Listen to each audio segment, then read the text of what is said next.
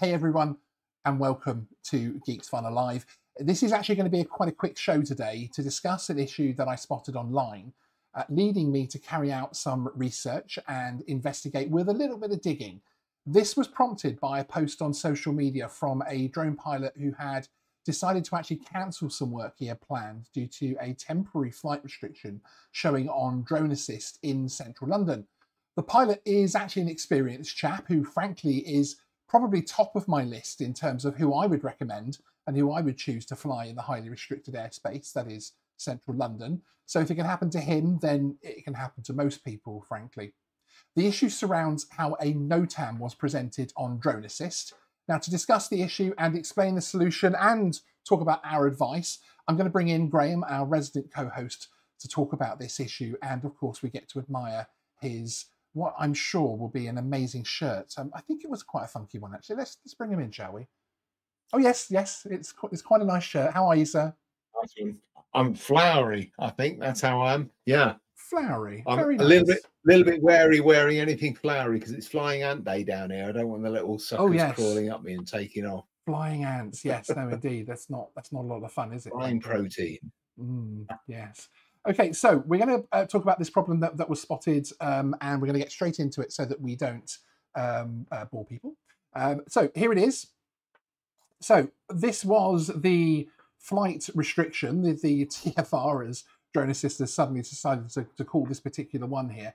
And the issue around this, as you can see, is basically that it's showing as a TFR, as a temporary flight restriction. So it appears as a red restriction in the airspace. Now, one of the things that first triggered me, and I know it triggered you, Graham, when you saw it as well, when I sent it through to you, is that it's first of all the title, filming pilots are requested not to overfly. I haven't seen that too many times in a restricted airspace temporary, as they're actually called. And then also the body of the NOTAM text basically led me to think, okay, we probably need to have a little bit more of a dig into this and see what's actually happening there. Because, of course, that isn't how a temporary restriction should look. Now, I do have, and I have brought up a version which does have a temporary restriction. Now, this one is actually going to be going into effect very soon. This is up near Manchester. And as you can see with this highlighted it here, it comes up with the thing here, restricted area, temporary in brackets. And that is the one that really does mean, okay, this is actually going to be the real deal, as it were, basically. So it is restricted airspace temporary. And at the bottom here, you can see, this is the thing you really do need to look for in these restrictions, is this line down here, which is basically restriction of flying regulations made under Article 239 of the Air Nav Order 2016, which of course means technically the Secretary of State has signed off on this becoming a temporary restriction, basically. And that's the important bit, isn't it? And obviously this, as I say, this will go live red once it goes live. But these are the formal temporary restrictions, basically. Oh, absolutely. They get a mention, I think, in the implementing regulations, don't they? The Secretary of State can essentially close airspace, and it's there in the air navigation order as well. No, exactly, and it's and that's the bit you need to look for. But again, to be fair, when you're looking at this kind of thing on a map, and it's the red circle and everything else like that, there's actually two of them at the moment because there's another one coming in. It isn't. Is it a shock to you, Graham, that it isn't completely clear and straightforward with something to do with the UK airspace? So there we go. Now, the one, but not surprised. That's it, yeah. Now, the one that we showed you, which was the correct one, the RAT, as they're called, the restricted airspace temporary, with the temporary in brackets. That's the temporary restrictions that actually come through via Skywise. And I would recommend that you go to skywise.caa.co.uk and sign up for that, because then you actually get them sent through to your email, basically. And you tend to get a bit of notice as well, so that you can keep an eye out. As you were saying, Graham, you had operations in London, and so you sort of kept an eye out on those emails to see if anything London-y sort of popped up, didn't you? Popped up, yeah.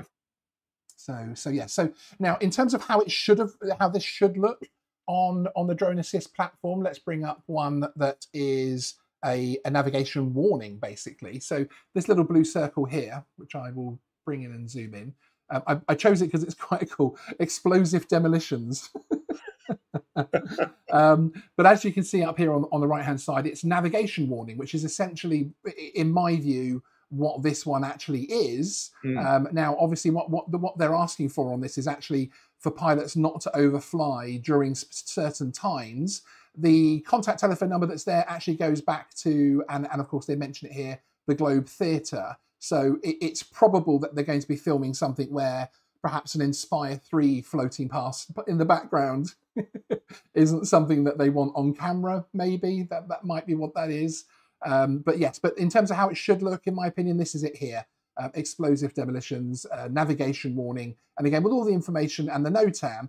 And you know, this doesn't mean I'm going to ignore this if I go flying there, does it, Graham? No. You know, we're going to be good airmen and actually, you know, be responsible. And actually, if we go particularly close, we might pick up the phone and speak to them. But it isn't a restriction. It isn't stopping you automatically, as it were. No, you're aware that there's something going on around there that you need to take a little bit of extra care. And obviously, as you say, if you're a good airman, you'll try and make them aware that you're doing something. I mean, you could just pop a flight up on drone assist, because obviously they're using drone assist. But, yes, yeah, no, indeed. It was a deceptive one. I think I had a few people. And you know, again, one of the reasons why I think it's a fantastic thing, and you know, no criticism of anybody involved here either.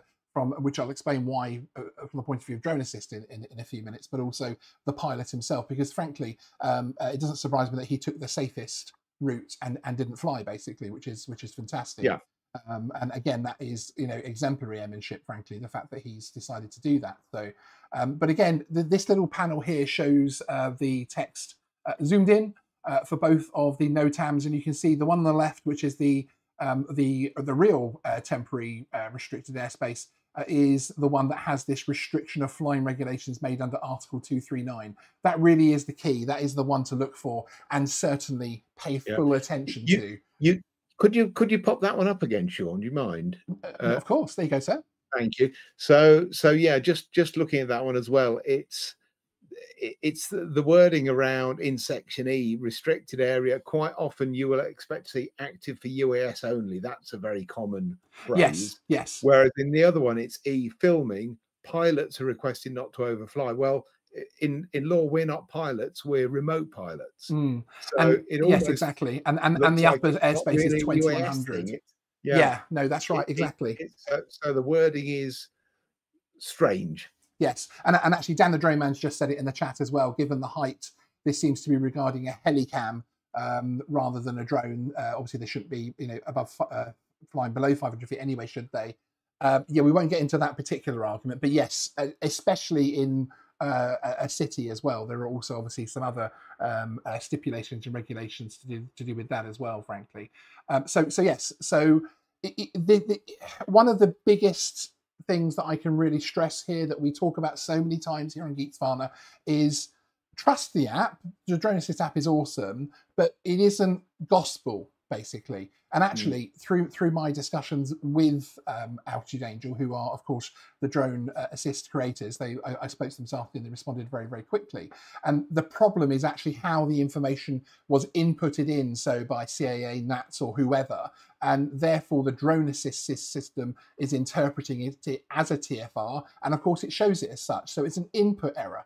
Most of the restrictions we see on screen are actually auto-fed directly from things like the legislation feeds and, as I say, CAA NATS. So if the information is slightly wrong, it will appear incorrectly on the app, and that includes somebody loading something as a TFR and not as a navigation warning, basically. Now, Altitude Angel do have people that look at correcting errors, but of course, they cannot check everything. Also, we wouldn't want to be in a world where everything would only appear once checked, because obviously this is a fast-moving thing. And when you delay everything, yeah, exactly. And when you look at the sheer amount, I mean, in the London area that London drone pilots and everybody else has to contend with, it's incredible, isn't it? It's a bit of a soup, circle soup. It's a particularly busy time at the moment, isn't it? If you zoom in there's a lot going on. So if they had to manually check all of that, it wouldn't work. But the system is robust. But of course, as I always say, It isn't 100%. No system can be, and you need to really check things and as much as you possibly can. Frankly, the drone assist system is, in my opinion, a beautiful thing, and without it, we would frankly be lost. We'd all be checking the charts themselves, and trust me, you really do not want to do that. But as we always warn on Geeksvana, as I keep saying, we do need to check things independently. Yeah. If there's any issue at all, go along to notam.info and actually have a look at the full NOTAM. And if it still doesn't make sense, keep digging, find out what's actually happening there. But certainly, if the NOTAM itself doesn't have the legislation within it, it's a bit like these signs in parks. If it doesn't have the legislation inside of it, it's probably a policy. It's not actually backed up by a piece of legislation that's saying no drone flying. And it's similar-ish with this kind of thing, a little bit more serious because they're still warning you of something that's happening in the area. So that's really the advice this evening, and I think it is just, you know, check the facts, isn't it, Graham? Yeah. So certainly looking at NOTAM info because we were talking about this while I was on my lunchtime walk. So I got back in, piled into NOTAM info, and that had the wording without the TFR. So you would read that and say, "Oh, it's a navigation warning," which is what it reads as when you read the text of it. It looks like a navigation warning. So it probably is one. I think, but then I think, for instance, it would have been different if, for instance, if this one said temporary flight restriction explosive. It still feels, you know, that would feel quite scary, and I think I would be a bit sort of like, actually, I'm not going to fly anywhere near that. It's incredible because, quite rightly, we've trained ourselves to think of like this one here, ATZ. You know, it's an actual aerodrome zone, etc. So we have trained ourselves correctly to, you know, not fear, but to be very careful around those sort of areas. So when we do see something mark up as red, as a temporary flight restriction at the top there, I'm not surprised. And I think a lot of people would and probably do it. And actually, I get a lot of emails from people with the large sort of square danger areas and that type of thing as well, thinking it excludes them automatically. But it just, you know, and of course, we have a situation here where we're drone operators in an airspace which is very complex, and, you know, especially beginner drone pilots. I mean, Matthew in this instance certainly isn't. He is definitely one of the talented experts out there.